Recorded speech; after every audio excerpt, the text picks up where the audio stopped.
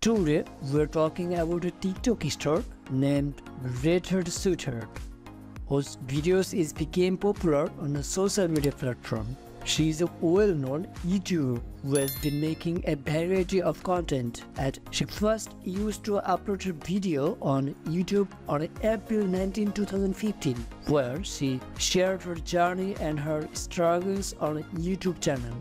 She mentioned her family and mentioned that her sister has 2 YouTube channels.